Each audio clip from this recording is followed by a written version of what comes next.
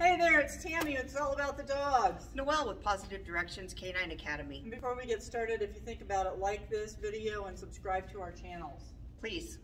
Just in case you don't make it. Yeah. Oh, it's this symbol, guys. This symbol. Yeah. Yes, please. Awesome. So today, what are we talking about? How to get your dog to quit pulling.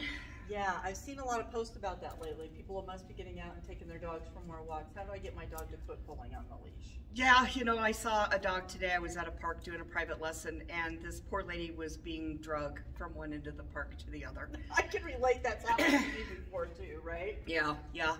The first thing that you need to do is stop walking. There you go. If the dog's pulling, stop walking. Because if you take 1 or 2 steps with the dog pulling, then the dog thinks that that's an option. Yeah.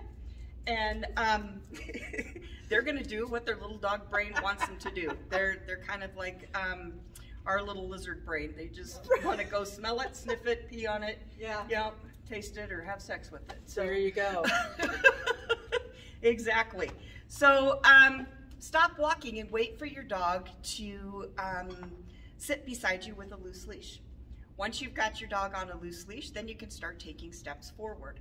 Changing direction often is a great way to keep your dog with you, especially doing left turns. If you've got a dog who has a tendency to want to be out in front of you, doing left turns is a great way to keep your dog's attention and focus up on you. If you don't trip. Just yeah, be careful exactly. when you do that. Exactly. Some don'ts that you don't want to do would be pulling back on the leash. Did you know that your dogs have an opposition reflex? That doesn't surprise me. Yeah. Yeah. So you push into a dog, they lean into you rather than get out of your way kind of thing. Yeah. Well, we talked about that in the last video where we talked about the herding breeds, and if you move into them, they tend to go that way. Yeah.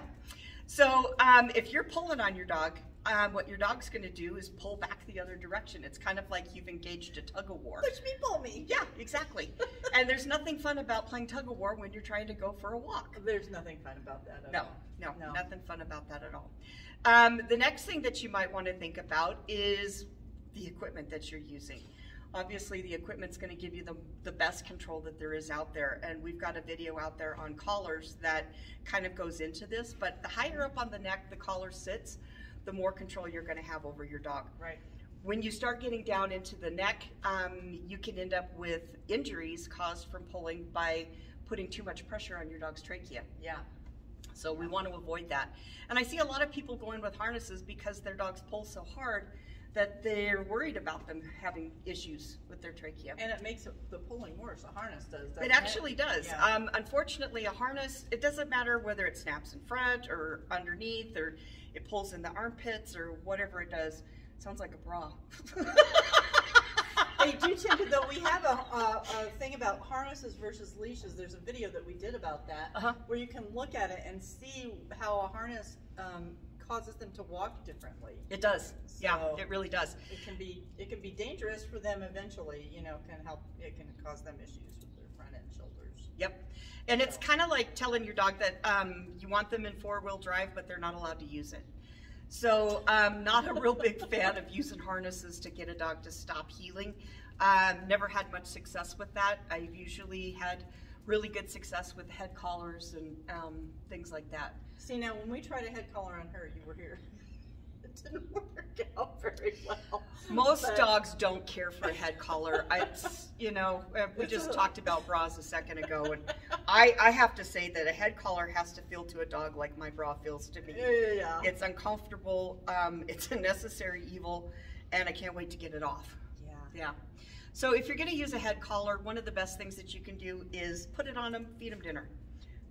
Put it on them, go outside and go play a game of fetch, or so they get used to give them something to chew on, so that they're associating the collar with something that's good. And once they've started to wear it around the house comfortably, always with you supervising them. Never put it on them and just let them run around. Then you can attach the leash and kind of follow the dog where you're going. It's kind of like going back baby steps to leash breaking, and then you can start directing the dog. So, and most of the head collars actually come with little videos or little brochures on how to get your dog used to it. Right, right. Yep. So the #1 rule is stop walking. #2, Check your collar, make sure that it fits like it's supposed to. Number 3, warm up by doing left turns. That will definitely help you. And I spend a lot of time when, even still, I mean, she's gotten a lot better, but with Zella, I end up still stopping and turning around and going the other direction. Right. And so now she's gotten wise to that, so we'll walk a few steps and she's like, are we turning? I'm turning! Oh, too funny. But at least she's checking in with you. She is, yeah. Yeah. She's... That's very, very good. The next thing that I wanted to tell you is that it's really important that you manage your expectations. Yes. So I don't want you thinking that you're going to put on this magic collar and you're going to go out and you're going to go for a 2-mile walk and everything's going to be dreamy. It takes a while for your dog to figure out what it is that you're wanting them to do, especially if you've got a heavy-duty puller. It may take you 30 minutes to get out of the driveway if you're using this system. I've done that, and all the neighbors are like, what is she doing? What is she doing? She's just standing in the driveway, Carol. What is she doing? Just ignore your nosy neighbors. They, you know, whatever. Absolutely. But if there's a consequence for pulling, and the consequence is always we don't get where we want to go, your dog's going to stop doing it. Okay, so it may mean that the first couple days that you go out to take your walks with your dog, you get your 1.5 miles in the driveway. But eventually your dog's going to start to check in with you more, and they're going to be better and better and better about it. Yeah. Right. So those are our tips on how to get your dog to stop pulling. If you've got any questions, please reach out. I'd be happy to answer any questions you might have. You can just put your comment below. Yeah. Give us a call if you're in Grand Junction. You want to come schedule a class with Noelle. She can teach you all about it. All about it. Yeah. Thank you guys so much for tuning in. Have a great day. Like our channel and subscribe. Please. Thanks.